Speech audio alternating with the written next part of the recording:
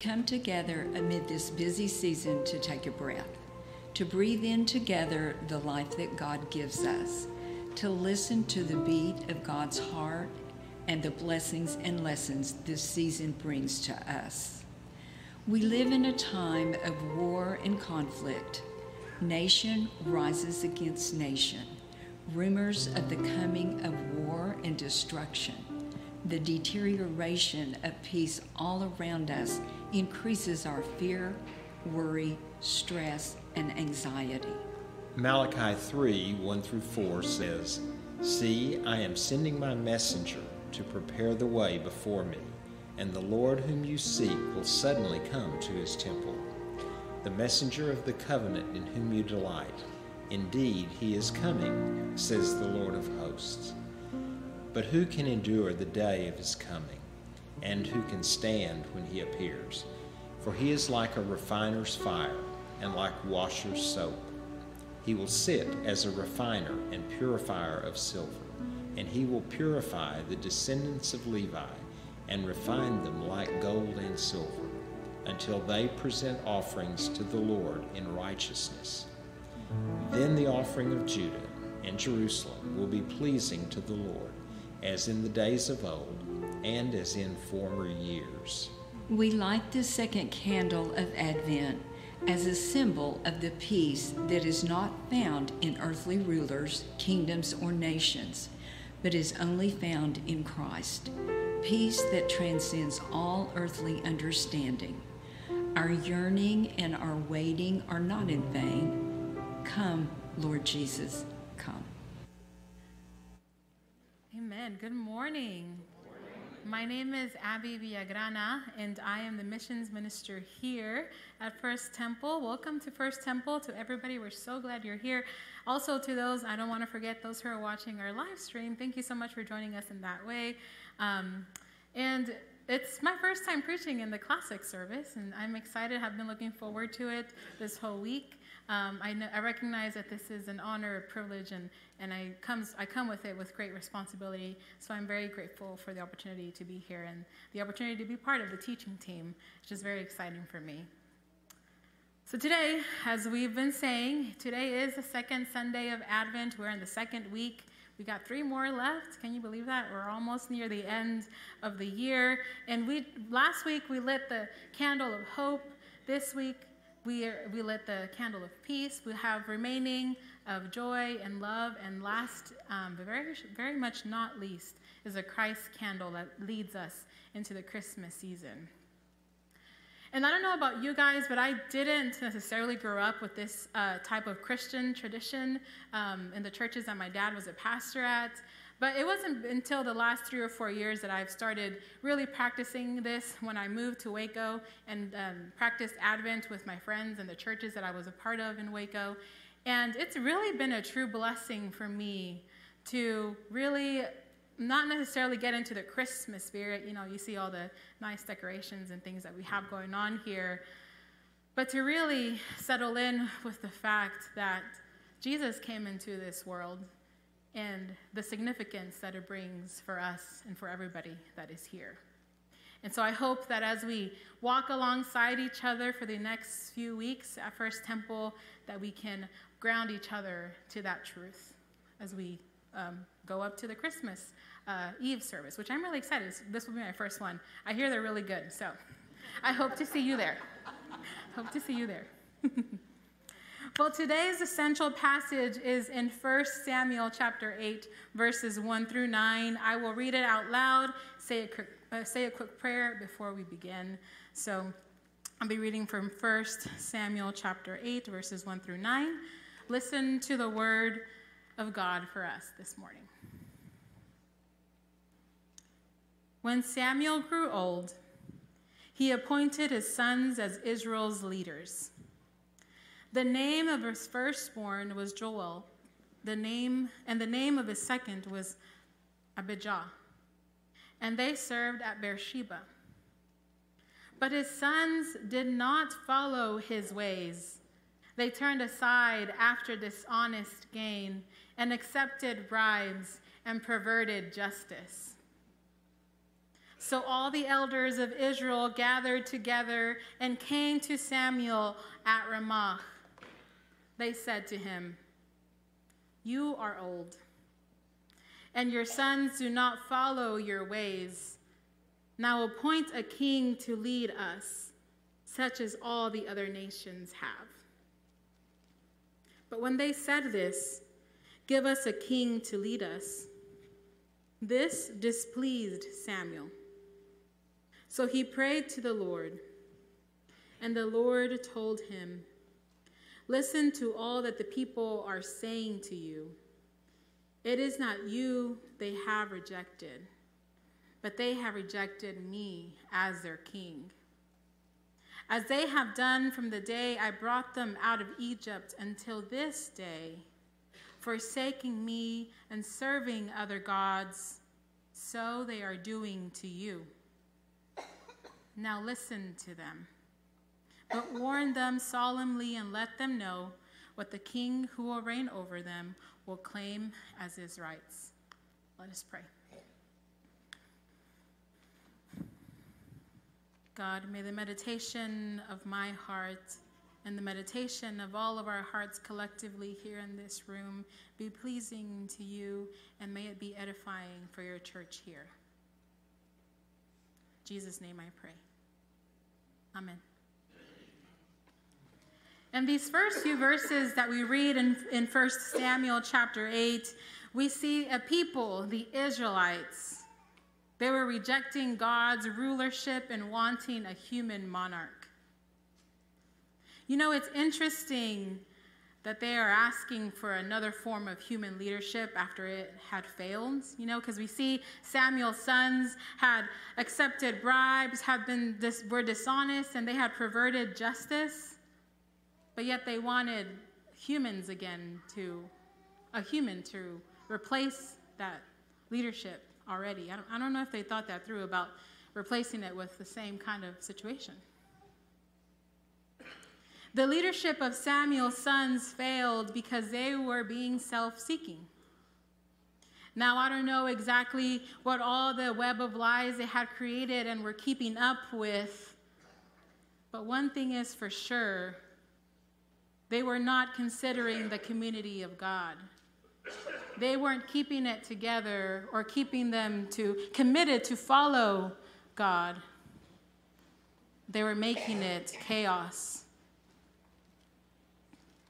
But the Israelites wanted to look like the other nations. Verses 11 through 17 paints us a picture of what the warnings of what this king could be. So listen to what Samuel tells them about what it would look like to have a monarch. He said, "This is what the king who will reign over you will claim as his rights. He will take your sons and make them serve with his chariots and horses, and they will run in front of his chariots. Some he will assign to be commanders of thousands and commanders of 50s, and others to plow his ground and reap his harvest, and still others to make weapons of war and equipment for his chariots. He will take your daughters to be perfumers and cooks and bakers. He will take the best of your fields and vineyards and olive groves and give them to his attendants. He will take 1/10 of your grain and of your vintage and give it to his officials and attendants. Your male and female servants and the best of your cattle and donkeys he will take for his own use. He will take 1/10 of your flocks, and you yourselves will become his slaves." This king, this human monarch, was also going to be self-seeking. Everyone and everything was going to belong to him. This king was going to use their sons for war and their daughters for homemaking, and everything and everyone was only going to serve for his purpose and for the caring of his needs. He wasn't going to care about the community and about keeping them committed to God. And this is a warning that kind of scares me and that probably should have made him think differently. Verse 18. Listen to what verse 18 says. When that day comes, you will cry out for relief from the king you have chosen, but the Lord will not answer you on that day. Oof. What a warning, right? It's hard to listen to, and I'm sure hard to understand and read. We're going to put a pin on that real quick, and then we'll return to it in a couple moments so that we can read what the response of the Israelites was after they heard all of these warnings. This is what they said in verses 19 through 22. But the people refused to listen to Samuel. No, they said, we want a king over us.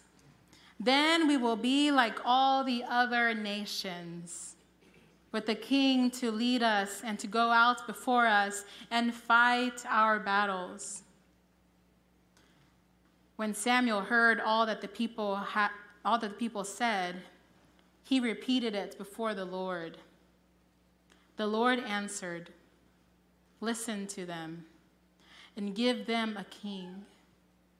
Then Samuel said to the Israelites, every one of you go back to your own town. What a stubborn people. Definitely does not happen today, right? Definitely not. The people heard these warnings they were told by Samuel, yet they still desired this king. They wanted power and influence. They were seeking self-preservation that was motivated by fear. They were supposed to be a nation, a unique nation, that was committed to each other and committed to the ways of God together. But they rejected God. And God gave them what they were asking for. You see, God allows us to make choices, and sometimes those choices lead us to consequences that are not the best thing for us. Do you remember that pin we put in verse 18? Hear it one more time. Verse 18, it says, when that day comes, you will cry out for relief from the king you have chosen, but the Lord will not answer you in that day. I think the perspective we can take when reading this verse is that God was not going to answer them immediately. He wasn't going to answer them at that specific moment that they would cry or when they wanted a response. Because as we know from the rest of the biblical story, God never abandoned his people. Even though his people turned from him time and time again and placed their hope and trust in others. Because you see, God did finally answer to their cry from relief of the king they had chosen at his own timing. His plan all along was to send his son, Jesus, Emmanuel. We just sang about him, God with us, to invite us into a different kingdom that is not self-serving or self-seeking. This is what I think this season, or part of what the season, the Christmas season, invites us to reflect over. Are we still seeking a temporal king that provides us with short-lived assurance? Or are we living into the kingdom of God that is different from anything that this world has to offer and that Jesus pointed to?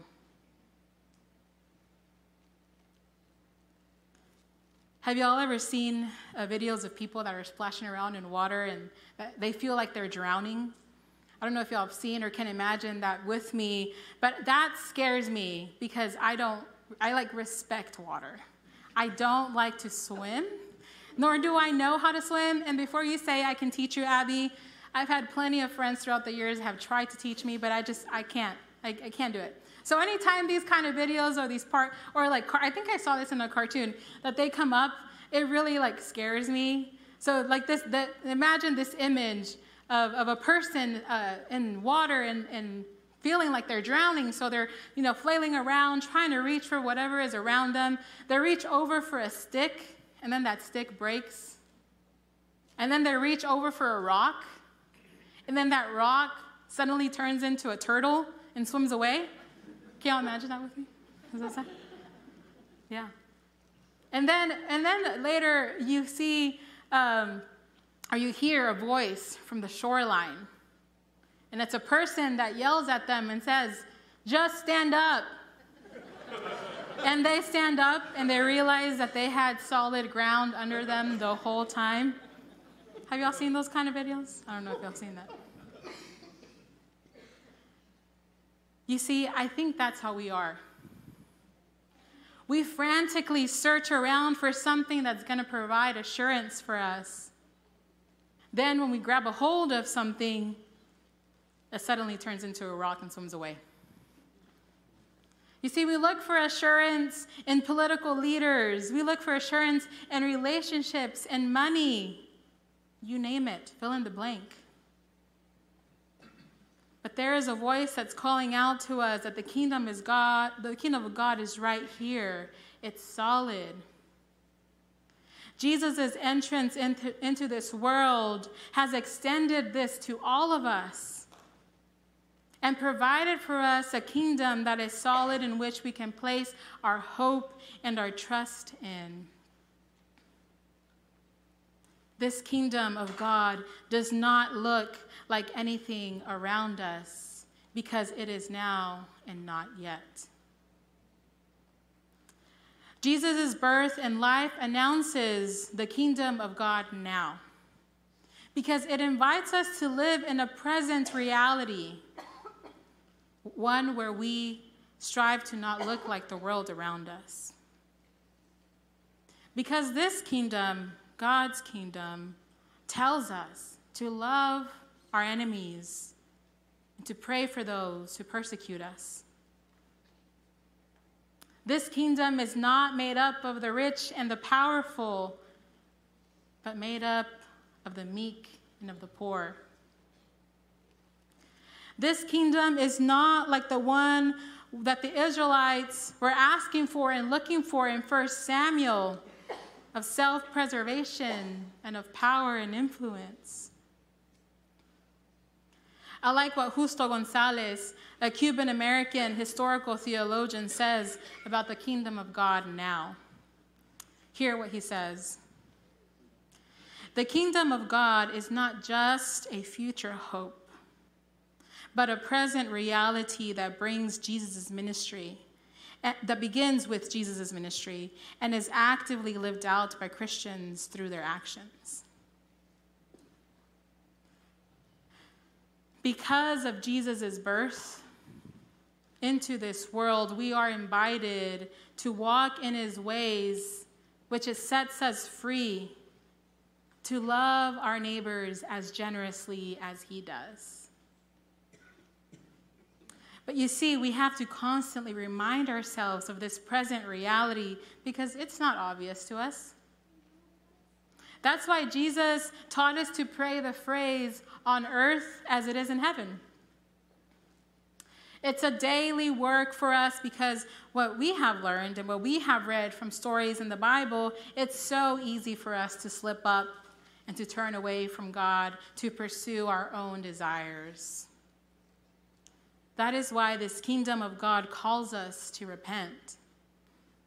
That's exactly what Jesus said at the beginning of his ministry in Matthew 4, chapter 4, verse 17 says, "From that time on, Jesus began to preach, 'Repent, for the kingdom of heaven has come near.'" We repent of our sins and of our own desires, and we also repent of the way of living that always searches for the next best thing when we already have the best thing, which is Jesus. Jesus' birth unto this earth points us to the future kingdom of God that is to come, the not yet. Jesus himself says in John 16 that in this world we will have trouble. He doesn't promise that we won't have it, but he knows that we will have it. But it invites us, but he tells us in this verse that he invites us to take heart because Jesus has already overcome everything. This not yet kingdom gives access to everyone who is suffering, who is mourning, and who is grieving to find peace, healing, and joy. Because one day, our tears will be wiped away. I recognize that some of us are entering this season of Christmas, and we may be carrying these emotions of suffering, mourning, and grieving. And I don't want to tell you to put them aside so that you can have a merry and a happy Christmas.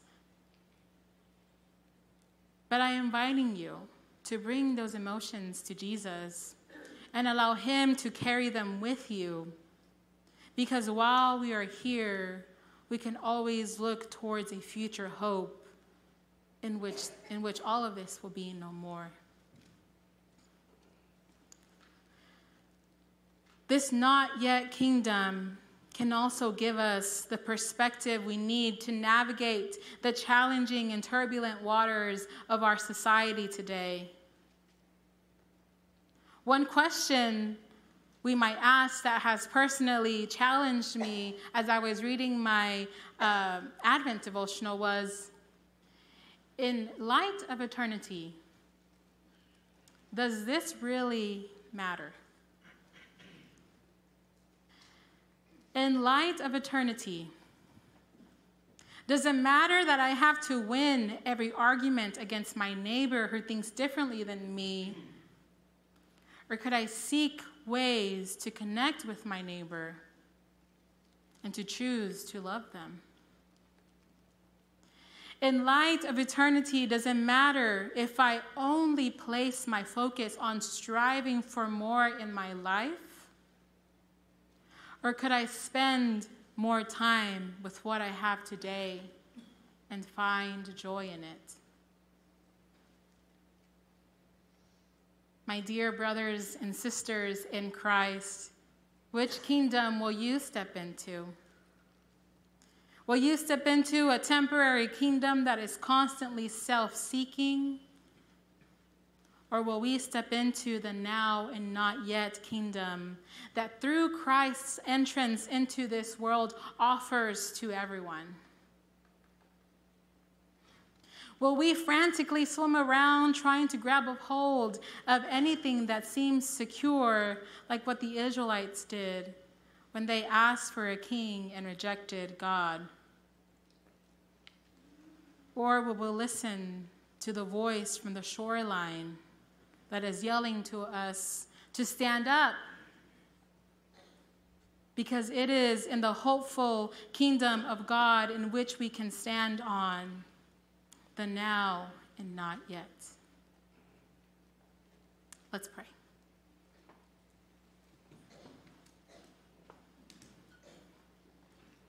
God, thank you for promising to be with us and for sending your Son to this world to show us the way to live here. God, may we choose to walk in your ways and to walk into your kingdom and not the one that is of this world. May we choose to love and not hate.